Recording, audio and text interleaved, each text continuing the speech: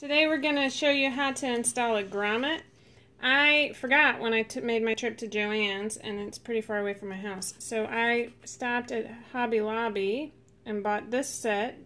They're actually called eyelets. It's a smaller version of a grommet. And the size was 1/4 inch, which is right there. And this kit comes with the tools that you need. Whoa. Right there. So everything you need comes in the kit. And then the grommet has, oh my goodness, the grommet has two pieces. One is raised a little bit higher than the other. See the differences there? And what you're going to do is, where you've marked on your fabric, you're going to cut a small little hole.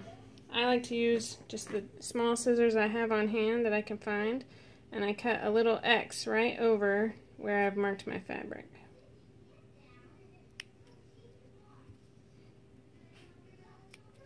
You want to try and keep the spot as small as possible so that you actually have to work the grommet in there, or the eyelet, whatever you want to call it. And then you take the one that's raised up higher, make sure I can, and you push it from the right side of the fabric. So this is my right side, or correct side of fabric. And I'm going to push it and kind of open up the hole around the edges of the barrel.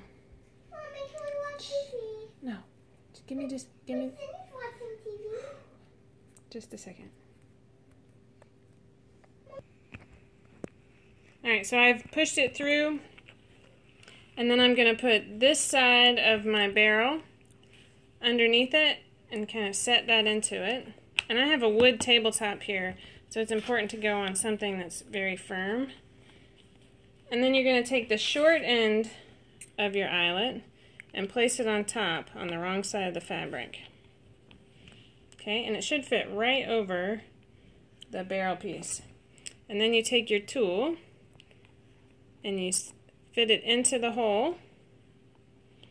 And then you whack it a few times with the hammer. You ready?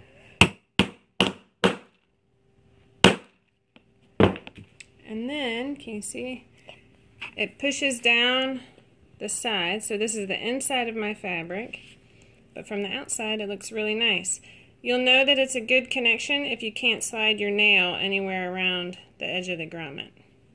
Alright, so pretty easy.